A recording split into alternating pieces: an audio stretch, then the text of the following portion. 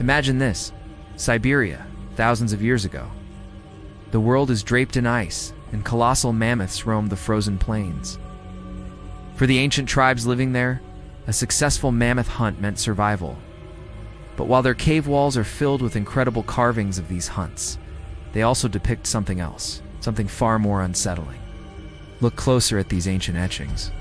Alongside the mammoths, you'll find strange, shadowy figures lurking in the background. Were these just products of imagination, born from the gnawing hunger and the endless dark winters?